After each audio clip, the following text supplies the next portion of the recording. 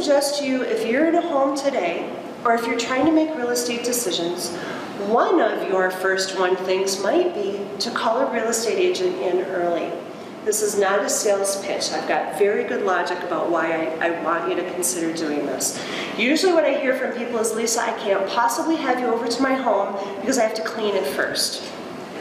I've got 40 years worth of buckets of stuff around and I have to clear my home.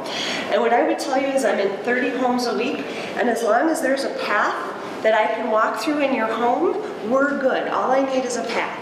So there's a reason that I'm going to encourage you to hire a real estate agent and at least get somebody in to talk with you early. Number one, how many of you watch HGTV? Are you familiar with this? I'm seeing hands. So HGTV is 24-hour-a-day programming, and they talk about how to decorate your home and how to shop for your home.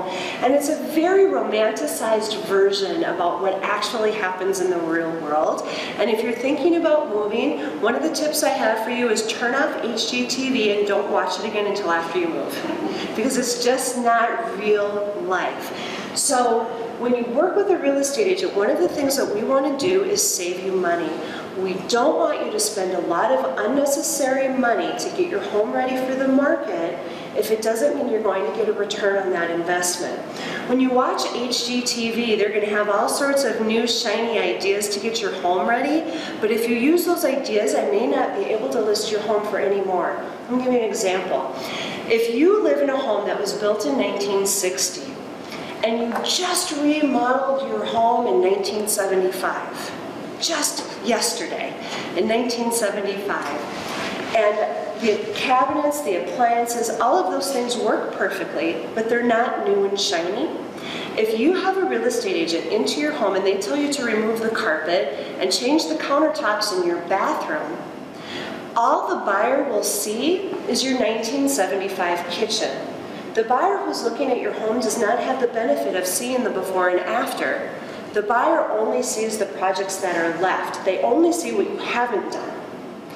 So my theory, and it tends to be much different than other real estate agents who don't work just with seniors, is if you're not going to do everything, it may not make sense to do anything.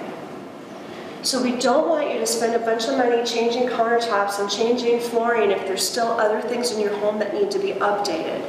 Please don't let anybody tell you a bunch of things that you need to get your home ready for the market if it's not necessary. It's never been more true now than it is now in this seller's market.